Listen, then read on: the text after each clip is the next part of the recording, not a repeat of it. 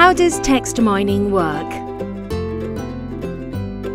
Researchers can solve specific research questions by using text mining. You can text mine by first collecting the content you want to mine. For example, within academic articles.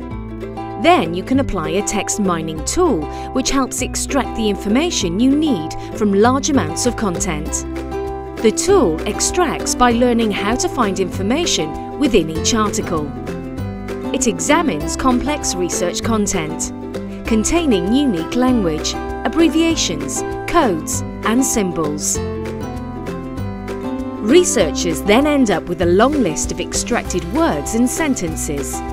The text mining tool also understands how the words relate to one another and can analyse the results.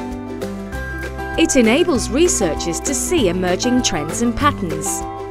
Impossible to do if you had to read all the content yourself. This results in new insights which helps answer their research questions. After text mining, researchers can share their results with the research community as a new article or as a resource like a searchable database.